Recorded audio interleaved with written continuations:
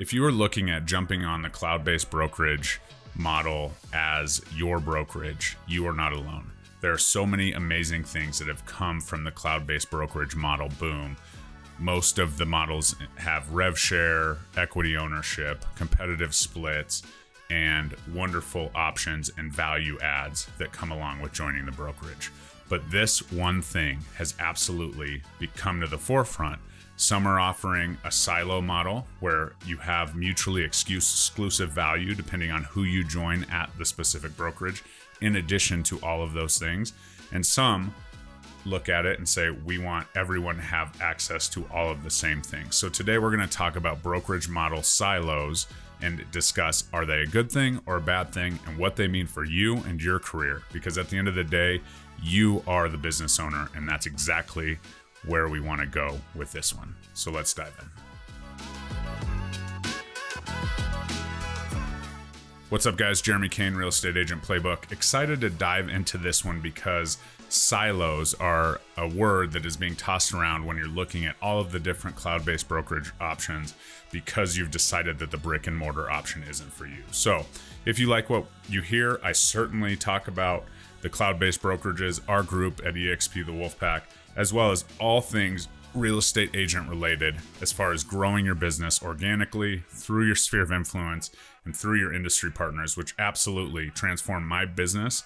And unlike what other people say is absolutely scalable, that's what I talk about here on this channel. So if you're interested in that, please like, comment, and subscribe, and definitely stay in touch. Would love to hear from you, have your engagement, and discuss exactly what you are looking for in your real estate career. Because ultimately my goal is to help you win every single day at the game of real estate. Okay, so let's start by defining silo. When you think of silo, you immediately think of the Eastern Plains of Colorado. So we all know what a silo is on the farm. You store grain, you store certain things, you keep things separate. In the cloud-based brokerage model, this is very similar. It is access to exclusive resources or tools or support available to only members of a specific group or a specific downline within the cloud-based brokerage model. And this is something that has been brought to the forefront because some of these brokerage models are absolutely like, okay, yeah, silos are okay. And some are like, nope, if you offer something for free to somebody who joins you, you need to offer it to the entire brokerage. And otherwise, you can still, have people pay for your courses and pay for your, value. But if it's being offered, you must give it to everybody within the brokerage or have them have easy access. So that's anti-silo. So those are the kind of two differences when you talk about it. But why do they exist? Well, when this cloud-based brokerage model started and they got rid of all of the middleman, right? Revenue share versus profit share, the EXP, they decided to pull out the recruiters and all the things that helped grow the traditional brick and mortar franchise brokerages. So at eXp, there's just two pieces, right? So within that, when eXp came on the scene and started, disrupting the industry as the first cloud-based brokerage model, they definitely stepped back and said, okay, well, people are going to grow this. People are going to have different skill sets, right? When I was coming to this brokerage, I interviewed with Ricky Carruth. He was an absolute stud when it comes to, cold calling and scripts and all of that. Or Mike Sherrard, right? Mike Sherrard obviously is more social media based, more modern marketing stuff. Both absolutely great leaders, absolutely great options. But depending on who I joined under, I would have access to Ricky or Mike. And so as you can see, those silos are kind of created. I chose Mike because it lent more to my business, taking nothing away from Ricky. He does a great job with, people that are into his definition of business, which is absolutely okay. And that's the beauty of real estate and what I talk about so often on this channel. Everything works. It just depends on how you do it. So the silos did kind of form within that piece because you have these entrepreneurial leaders coming in and saying, okay, I'm going to grow my business based on, this is what value I can bring because this is how I built my business as a real estate agent. So then you can see as that happens, the silos kind of form out. And then you have these groups, right? These groups of pride, these groups of, exclusivity. And this is absolutely the key, right? So as we get into the benefits of the silos, you start to see that people want to be a part of something exclusive. People say, okay, well, I'm going to join, XYZ brokerage, but if I have this option, I can get this, right? We have all access to EXP, the amazing tools, resources, everything that's offered there. But then there's a cherry on top, and I can choose my lane. And regardless of which lane I choose, it's going to help me define how I build my business and where my business grows. And that, goes from there. So early on in the cloud-based brokerage model, everyone is selling the brokerage model, right? Because it's the latest and greatest. They changed this thing that wasn't working at this brokerage and all the things. But as the company grows and becomes a formidable brokerage, there is also opportunity to join some specialty that maybe you're interested in. And that's very important at any brokerage, to align with the group of people that you want to, right? People want to be exclusively inclined to, have certain access, because that's how they build their business, right? If you just have a bunch of different options and there's so many resources that you can't even, start to get through them all while selling houses, then that's, an issue. So with this, you have the exclusive resource, which makes people feel good. We have access to this. This is awesome. I get it for free, all the things, right? And then you have the empowerment of entrepreneurship, right? Because you, as an entrepreneur, can sit down and be like, okay, this is my superpower. This is what I'm good at, and this is how I can help agents, not just in my city, right? Not just in my competition, but everywhere across the globe. And I can build these networking relationships and referral relationships, and I can help people in my own city as well, right? In the end, we're all in this together, right? As a real estate agent, I don't care if you're my next door neighbor, I want you to win. And that's because I've seen what this business has done, and the abundance mindset of closings happen every day. Shout out to Ricky on that one, right? That we have this opportunity to build this business. But if I'm sitting at home and I'm like, okay, I really want to grow this, I really want to have a revenue share organization, I really want to develop an exit strategy, but if I build something, I have to give it to everybody.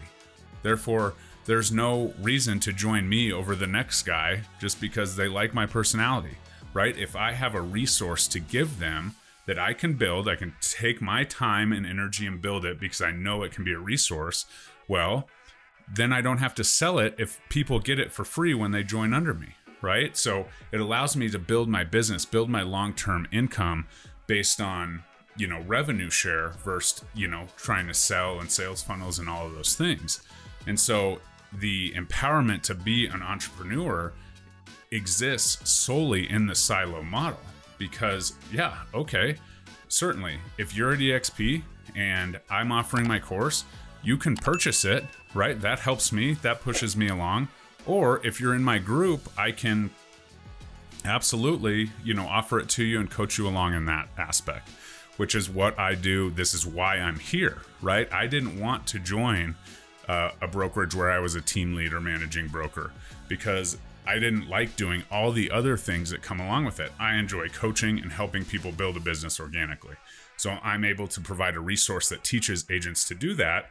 And I'm still able to earn income based on revenue share, because truly I believe if someone goes through my course that's available that you get for free when you join me, they're going to be a better agent. They're going to sell houses, right? And so that's the number one reason that it's more entrepreneurial, right? I'm in control versus sitting here saying, okay, I have a lot to give, but if I build this, I have to give it to the other 90,000 agents day one at my brokerage. That doesn't sound very profitable to me, because that takes 90,000 people that I'm connected with out of the ability for me to earn income off of that piece. Or I could say, okay, I'll sell it to people, right? I'll sell it to you if you join my brokerage. That doesn't work in my opinion, right? Because then you join my brokerage, you join my downline, and I still sell it to you. That means I'm making more money off of you than, ultimately it might be worth. So at the end of the day, the silo model gives you an opportunity to give back and help those that make the sacrifice to, leave their managing broker or leave whatever. As you know, I left my dad as a managing broker, so there's not too many people that can argue that they love their managing broker and that's why they're staying. But at the end of the day, there is so much value, right? And then what happens when you have that community and you have that support, right? As you grow, as everyone's kind of plugging into this because this is the lane or the silo they chose, then that community builds, and then people start supporting each other, and then all of a sudden we have a community, right? We have a true community of agents as we go. And so the silo model is exactly opposite of what, you know, some of these other brokerages are talking about with, you know, hey, we're one company, we're one silo, you know, there's no silos here, everybody's the same.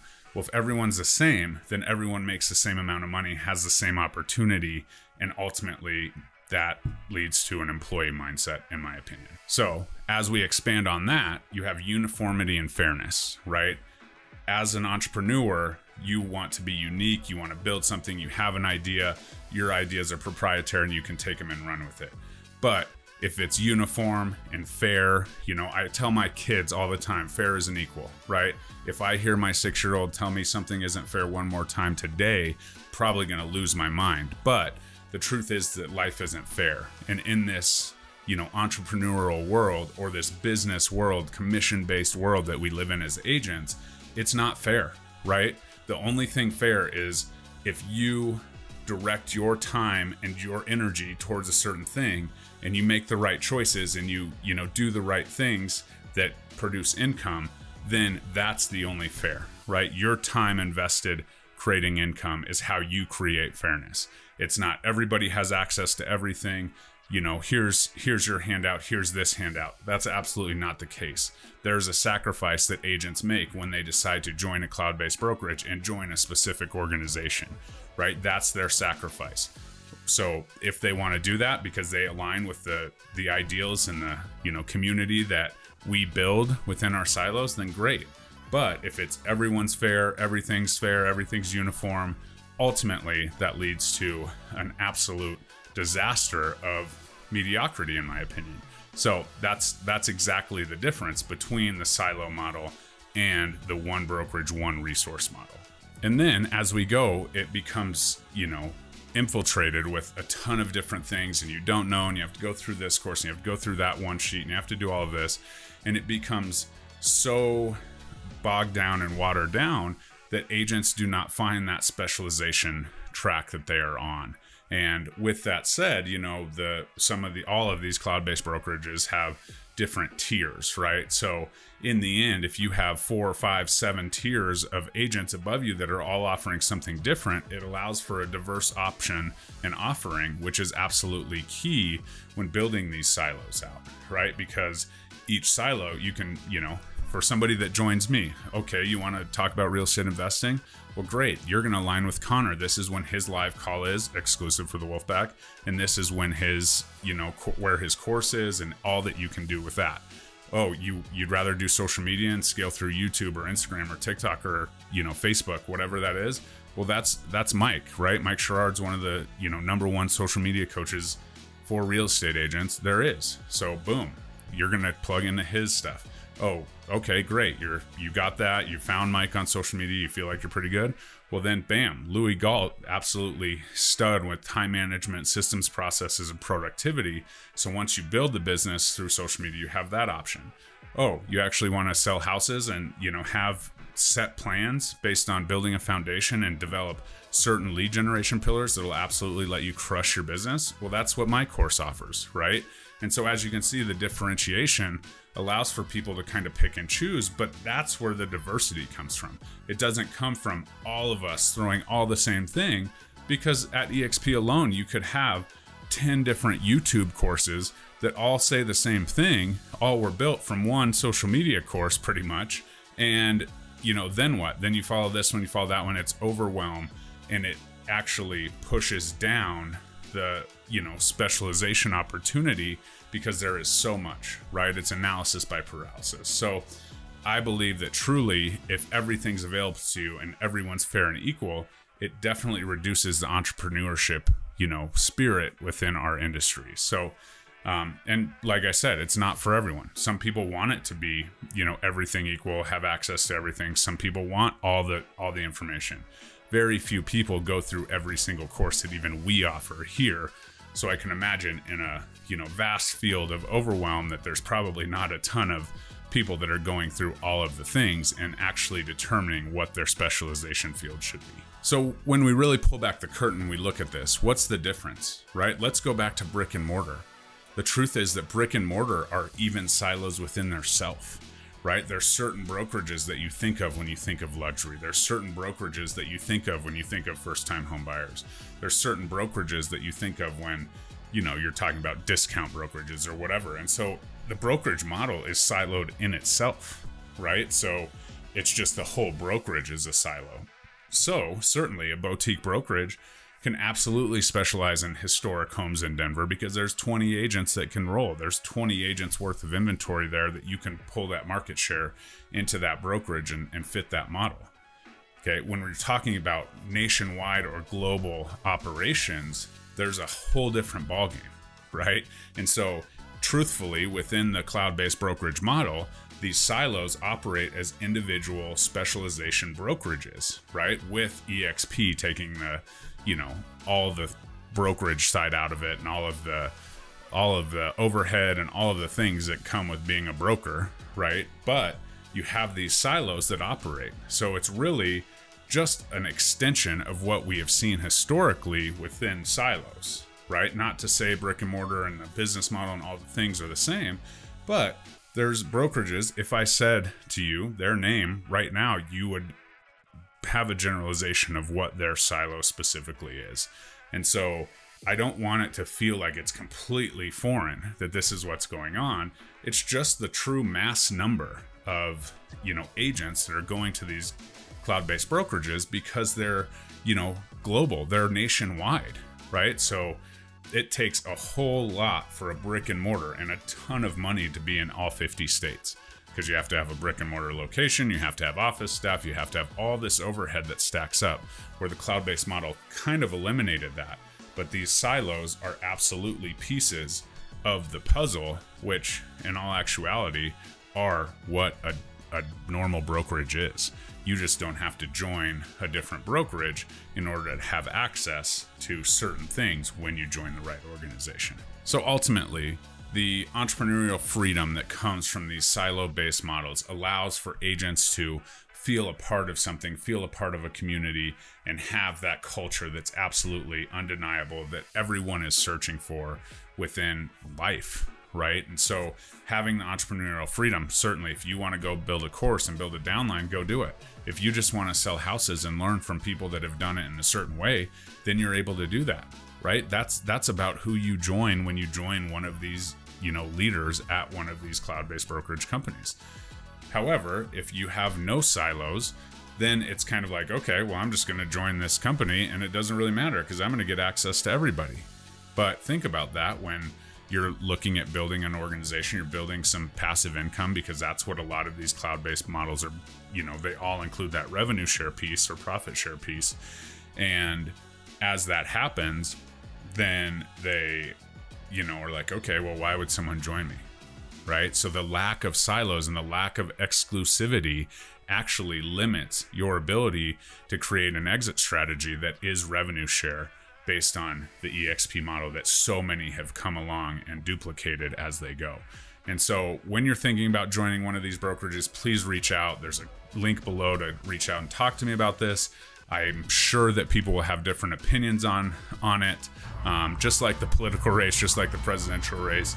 I just wanted to bring to you the fact that, I feel like there's so many people saying the silo model is terrible for real estate and terrible for you as an agent. And the truth is, it's absolutely the opposite of that, right? If everyone's in one thing, everyone's fair and uniform and equal, we're not making a ton of headway when it comes to, okay, I want to trade my time for this system that I can create that will, benefit my family and my exit strategy down the road. So I hope that helps kind of separate that and kind of brings to light what the silo word and definition that you're talking about is. If you want to chat about this, please book a call with me.